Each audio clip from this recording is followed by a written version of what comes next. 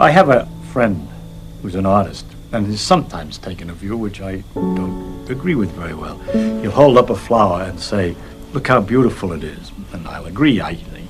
And he says, "You see, as I as an artist can see how beautiful this is, but you as a scientist, oh, take this all apart and it becomes a dull thing." And I think that he's kind of nutty.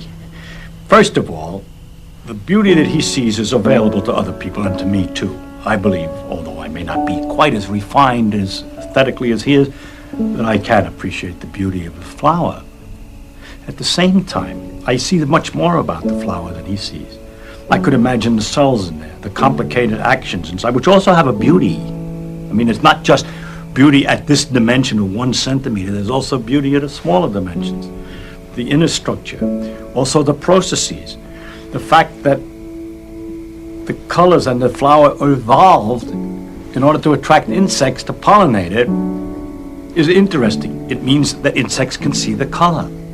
It adds a question. Does this aesthetic sense also exist in the lower forms? Why is it aesthetic? All kinds of interesting questions which the science knowledge only adds to the excitement, the mystery, and the awe of a flower. It only adds. I don't understand how it subtracts.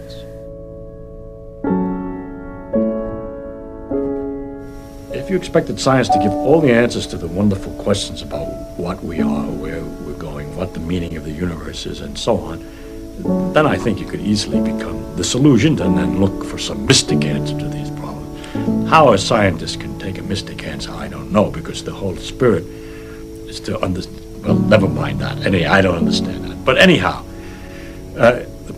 if you think of it, the way I think of what we're doing is we're exploring. We're trying to find out as much as we can about the world. People say to me, "Are you looking for the ultimate laws of physics?" No, I'm not. I'm just looking to find out more about the world. And if it turns out there is a simple ultimate law that explains everything, so be it. That would be very nice to discover. If it turns out it's like an onion with millions of layers and we're just sick and tired of looking at the layers, then that's the way it is. But whatever way it comes out, its nature is there and she's going to come out the way she is. And therefore, when we go to investigate it, we shouldn't pre-decide what it is we're trying to do except to find out more about it. You see, one thing is I can live with doubt and uncertainty and not knowing. I think it's much more interesting to live not knowing than to have answers which might be wrong. I have approximate answers and possible beliefs and different degrees of certainty about different things, but I'm not absolutely sure of anything, and there are many things I don't know anything about. But I don't have to know an answer. I don't feel frightened by not knowing things, by being lost in the mysterious universe without having any purpose, which is the way it really is as far as I can tell, possibly. It doesn't frighten me.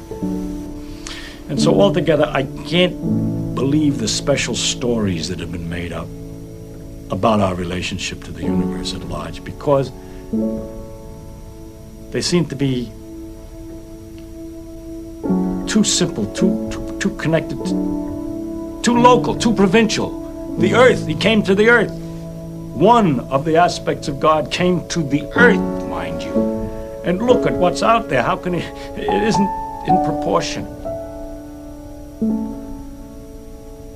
Anyway, it's no use arguing. I can't argue it. I'm just trying to tell you, with the scientific view, well, my father's view, that we should look to see what's true and what may not be true. Once you start doubting, which I think to me is a very fundamental part of my soul, is to doubt and to ask.